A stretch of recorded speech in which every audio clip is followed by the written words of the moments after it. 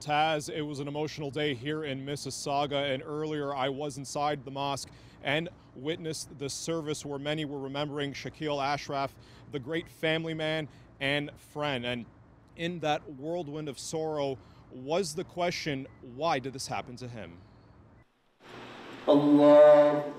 Hundreds prayed and mourned inside the Jame Mosque for 38-year-old Shakeel Ashraf today. He was a very kind-hearted person, and he'll be remembered forever.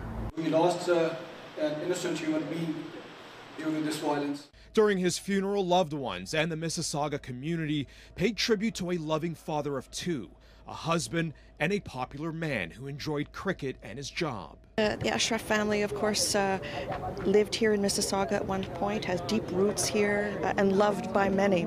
And it was very important to come here with the community to mourn with them and to grieve with them this very tragic loss. Ashraf is being described as a beacon to his community and loved ones, but many of them are still scratching their heads about his death.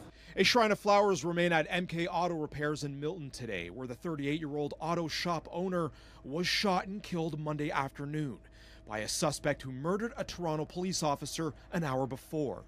The suspect was killed in Hamilton later that day, prompting an SIU investigation.